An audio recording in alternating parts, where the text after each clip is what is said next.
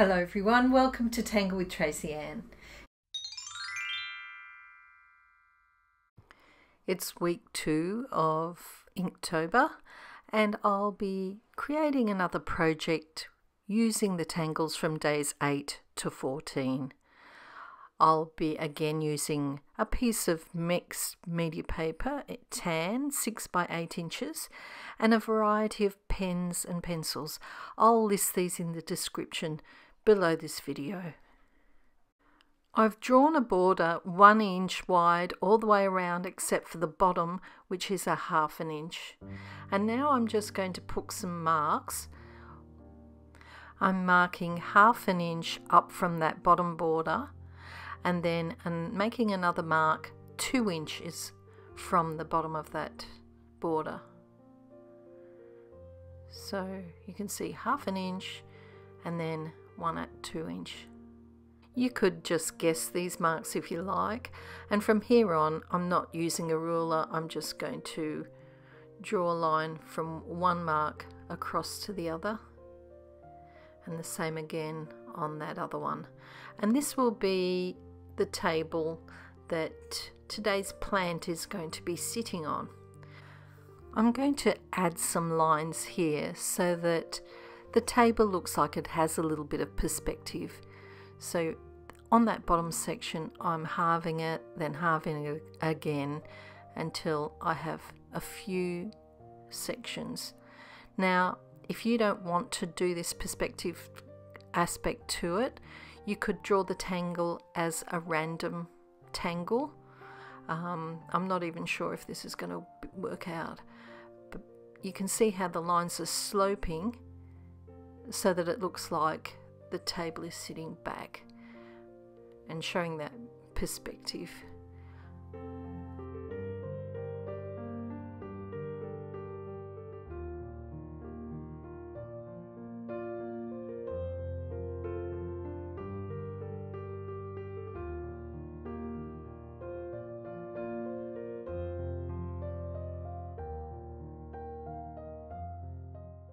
And now I'm going to quickly sketch a bit of a plant pot sitting on this table.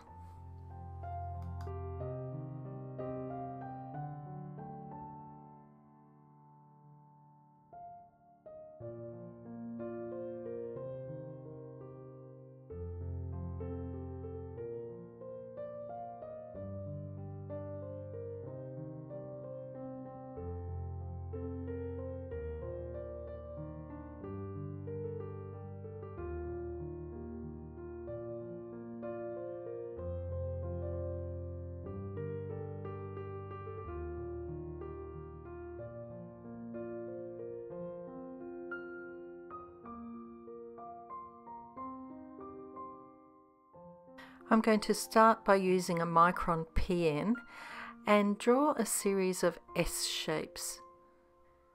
That's the start of this tangle. If you decide to do random ones, you don't have to do them in a line like this, and it can get tricky when you're doing them in this line because you want to get them opposite when you draw the next line. And see, it's I went round the wrong way there. I wouldn't worry too much though. In the long run it probably you won't notice. It's a little bit difficult too to get these even, so I might have some weird things going on later on. We'll just see how this works out. Now that I've done the S's, I'm going to join them up so that I draw a line and a little bump to enclose that S a little bit, just creating a little bump on each one.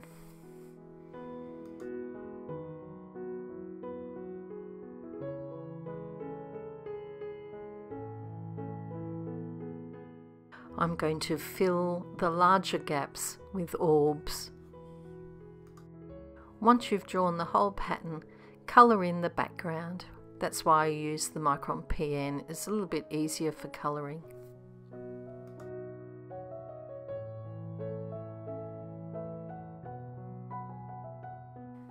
Using my graphite pencil, I'm going to shade that bottom 1/2 inch that we marked off right at the beginning, and that will just give the appearance that this tablecloth is hanging down the edge. And once I've done that, I might put a little bit of shadow up near the pot too. So blend that in with your tortillon and add a bit of shading at the top. I didn't really think about which way the light's going, so might get rid of that later on. We'll see what happens. I'm going to pencil in some circles just to show where my tangles are going to be drawn. That way I've got a nice even placement.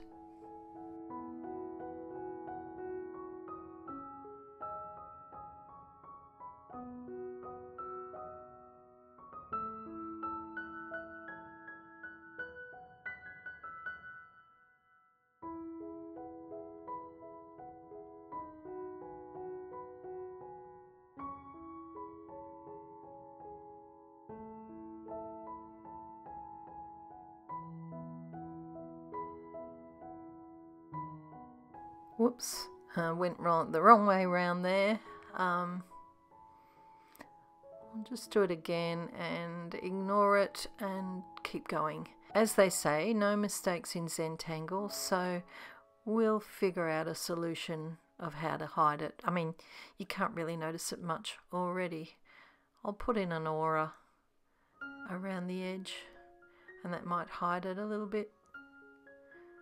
Anyway, moving on, I'll do another one of these and hopefully I won't get it right this time. Don't panic when you make mistakes. Just keep on and you'll find some way of disguising it.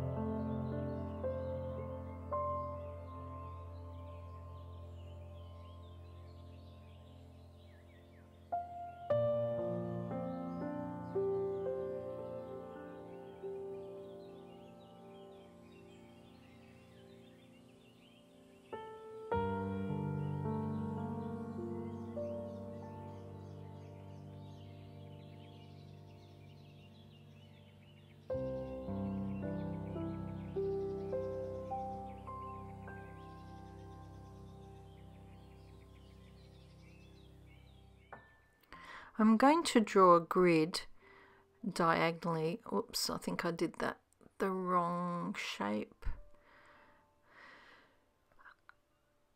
I'm not having a good day today. Because of the pattern, you won't notice that. So I'm going to divide a few of the sections off, and then we just fill in the centers of them using these curved shapes.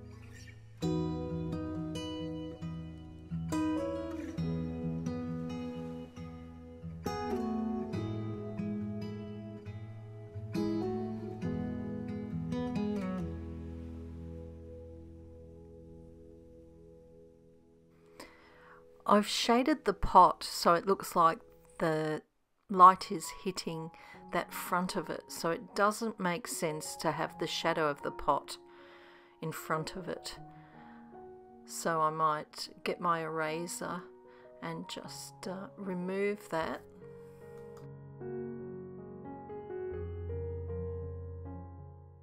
If the light's hitting the front of the pot, then it makes sense that the shadow will be behind the actual pot. I'm just erasing a few of those pencil lines, and now put in a bit of graphite behind the pot instead of in front of it.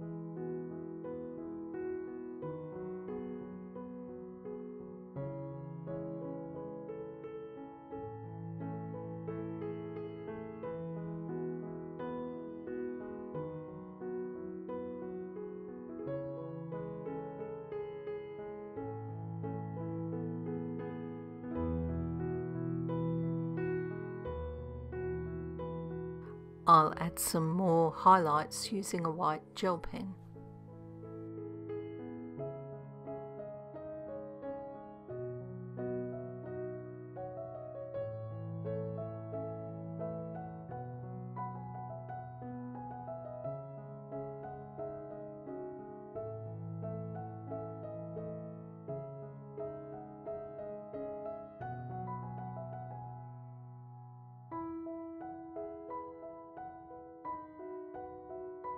I've just realised I missed a little bit of brown on the pot, so I'll fix that up.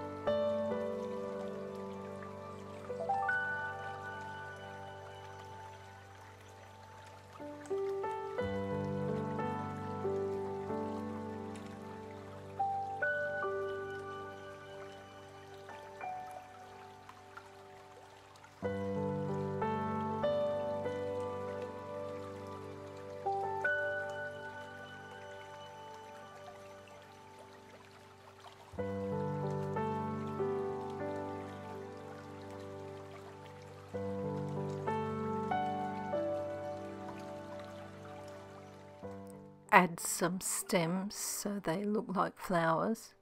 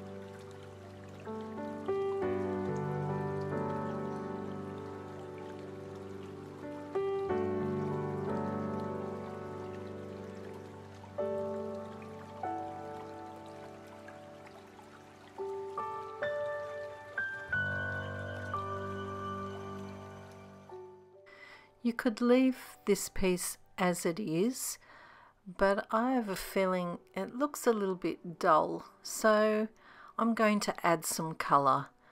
Now it's difficult to add colour to tan tiles, so I'm using these CarbOthello pastel pencils, and I'm just going to add some layers until I'm happy with what colours I have.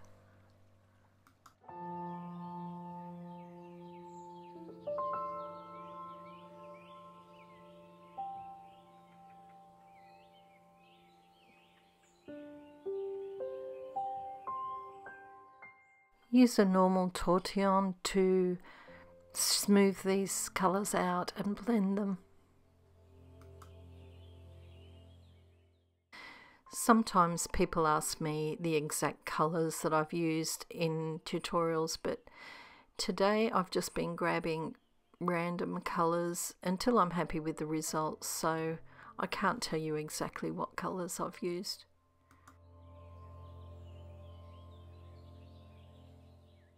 It's often difficult to sharpen these chalky pencils, but in this case there was a sharpener with the tin of pencils, and that makes it much easier.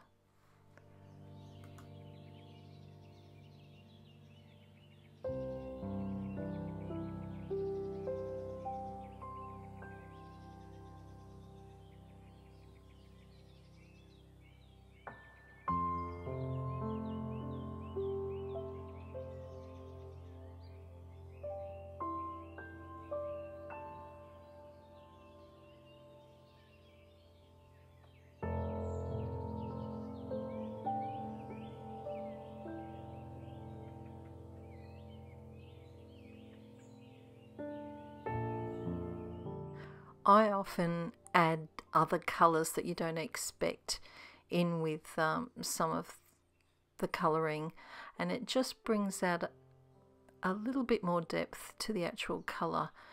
For example, on that pot I'm going to add a little bit of yellow, maybe also a little bit of orange, and you'll notice as I go along colours cropping up where you might not expect them to appear.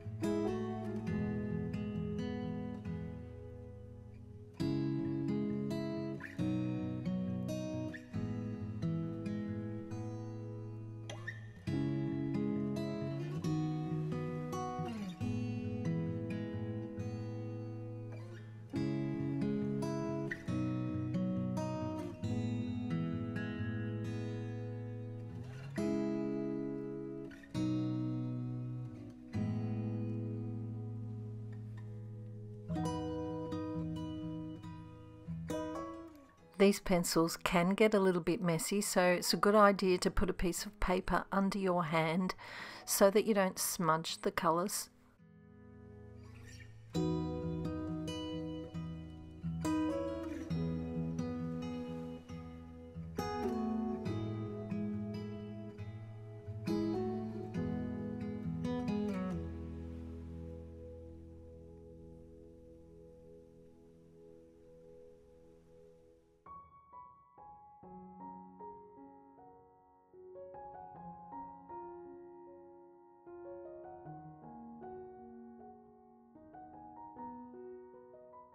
I'm going to try and add a little bit more definition to that pattern, and I'm trying this micron green pen, but it clogs up quite easily. If you find them clogging up, just scribble on a blank piece of paper. I think instead I'll add some Uniball-eye pen, and I have a blue one, I don't have a green one. I'll see what that will do. These pens glide over any pigment really well. Now you can see they've added some blue, but adding red instead gives a much better shadow in the background.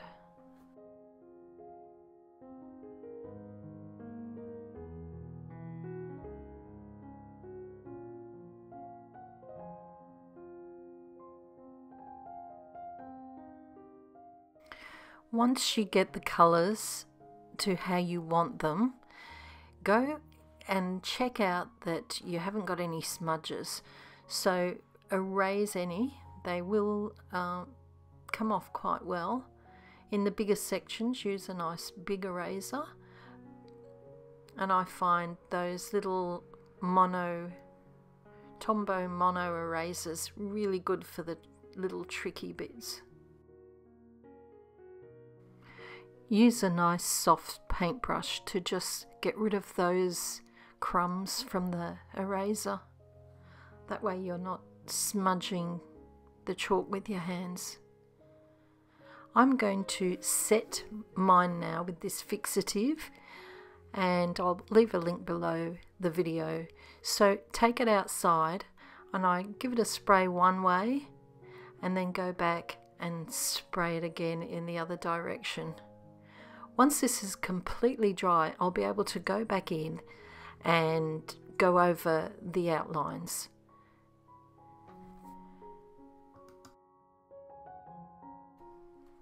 So there's this week's potted tangles. Thank you for watching, and if you enjoyed this video, please give it a thumbs up. If you haven't already subscribed to my YouTube channel, do that so that you don't miss out on future videos. Until next week, stay safe and bye for now. If you'd like to see more of my videos, head over to my YouTube channel, or there are a couple of links here on the screen, and there's the subscribe button.